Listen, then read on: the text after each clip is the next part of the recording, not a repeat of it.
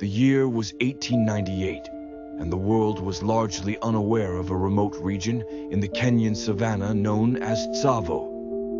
This obscurity changed dramatically when the construction of a British railway became the scene of a chilling phenomenon. Two male lions emerged from the wilderness and began what seemed like a spree of terror, consuming 135 Indian laborers responsible for erecting the railway, halting the project for 9 long months. The event captivated the interest of the public, who saw in these lions an inexplicable bloodlust, a dire manifestation of nature's untamed fury. This narrative, initially propagated by Colonel John Henry Patterson, an Irish hunter who eventually killed the pair, held sway for decades. As his book, The Man-Eaters of Tsavo and Other East African Adventures, captured imaginations across the globe, Patterson was not only venerated, but became wealthy, leveraging this once inconceivable tale into a small fortune. Yet, Patterson's encounter with these infamous lions did not conclude with their deaths. He capitalized further on their notoriety by selling them to the Field Museum in Chicago for a substantial $5,000. At the museum, they remain a permanent exhibit, attracting visitors who relish in sharing proximity to symbols of a notorious legend. However, it was not merely the spectacle that these lions provided, but the scientific intrigue, offering researchers at the museum a chance to dissect the myths from reality.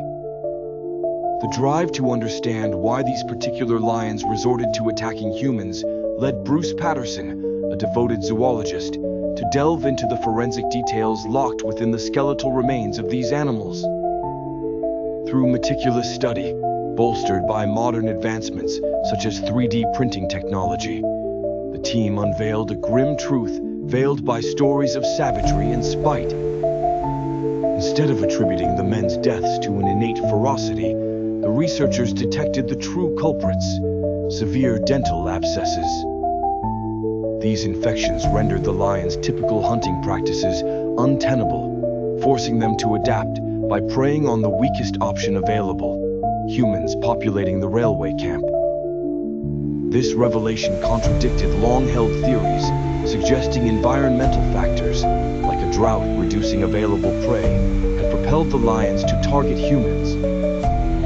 In contrast to the embellished and graphic accounts by J.H. Patterson, who portrayed the lions as enjoying the sound of human bones crunching, the study found no anatomical evidence supporting a bone-consuming habit akin to hyenas. Instead, the dental wear patterns resembled that of captive lions, fed meat without bones, debunking the myth of their gory appetite.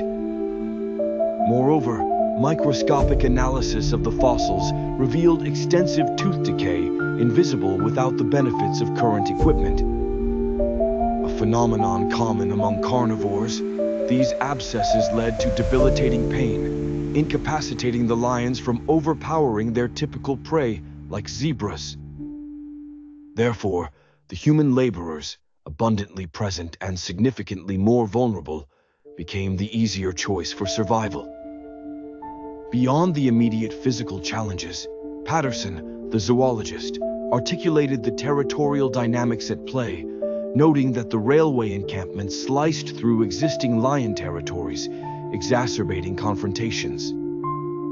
He emphasized that injured lions are notably more threatening, driven by survival instincts sharpened under distress.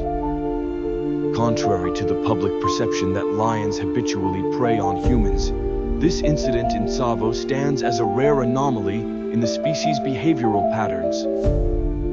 This remarkable episode not only offers a poignant reminder of the complexities in predator-prey dynamics, but also reflects the enduring human fascination with confronting the unknown.